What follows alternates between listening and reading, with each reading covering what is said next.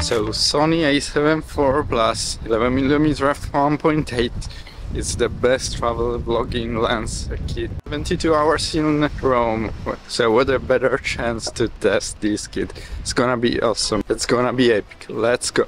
What I really like about this lens is that it's really small, compact, lightweight, and it's the perfect lens for vlogging. So there is a secret full frame mode with this, which is APS-C on the Sony a7 IV.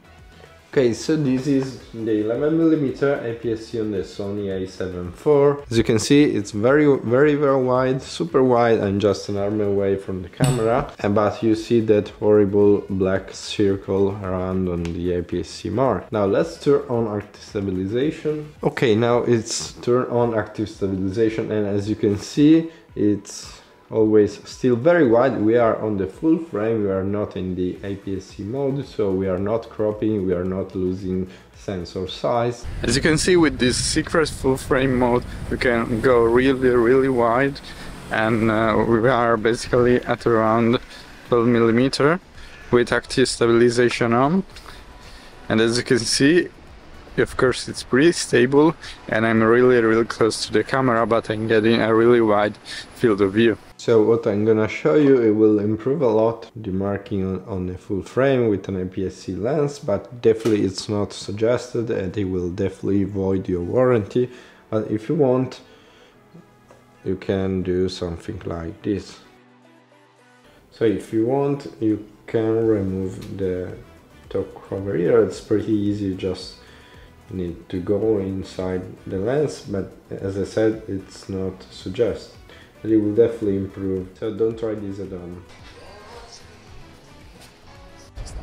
So we are in Piazza di Spagna, and as you can see, right now we are in crop mode. Right now we are in frame mode with active stabilization turned on, and as you can see how wide is this.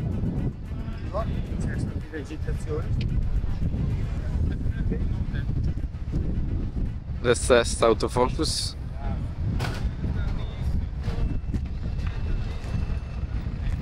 It works pretty well with the dual motor and the new redesigned autofocus, and it's pretty fast and snappy. Of course with Sony a7 IV. Same thing if you go really close to an object. I really love the bokeh and the crispy effect.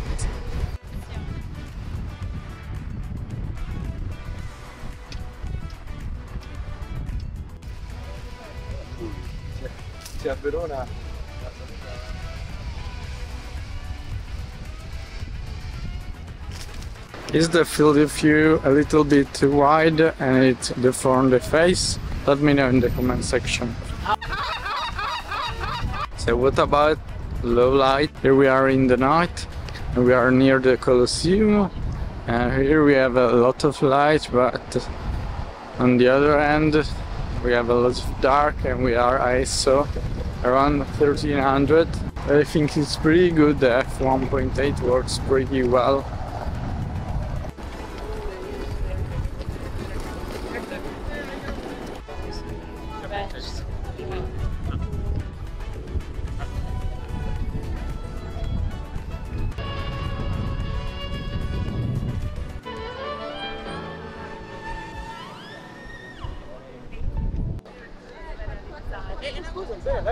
Sì, però se realizza, però se io ve ne dico, se realizzate la conclusione almeno, cioè, ci accordiamo su qualcosa, la soluzione arriva, però non sta nel sistema.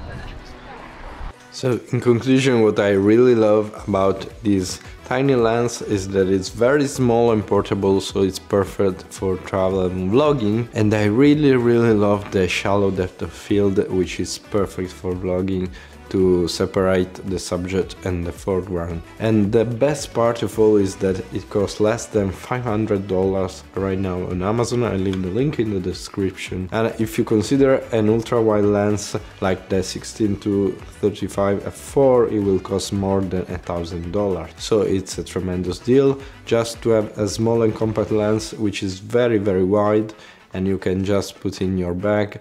And in case just if you need it, it's very stable because it's wide, because we can use active stabilization. So I can definitely recommend that. It's a must-have in your photography and video bag. So this wraps up for today. Thanks so much for watching. Be sure to like and subscribe, and as always I'll see you in the next one. Ciao!